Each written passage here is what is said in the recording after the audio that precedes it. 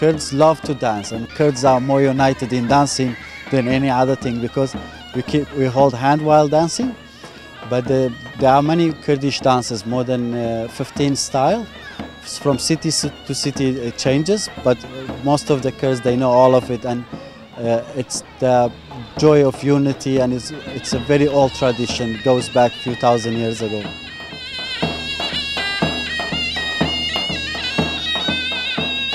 Kurds originally in many parts of their homeland, they're not allowed to celebrate their culture freely.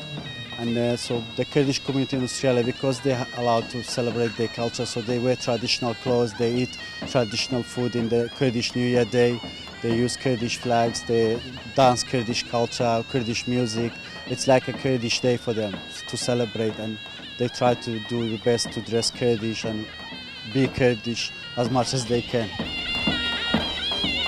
The atmosphere is fantastic. There's been dancing, there's been a lot of different types of food, a lot of people in the traditional dress. Really good atmosphere. A lot of music. It's been great. The department's having a stall here today to give information to people about the new migration laws and basically to encourage people to migrate to Australia the right way and not come by boat.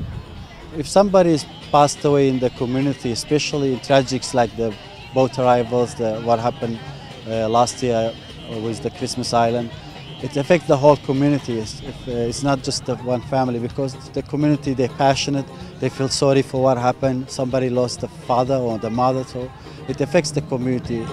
The key message is to tell your friends and family overseas to come to Australia the right way and don't risk being sorry.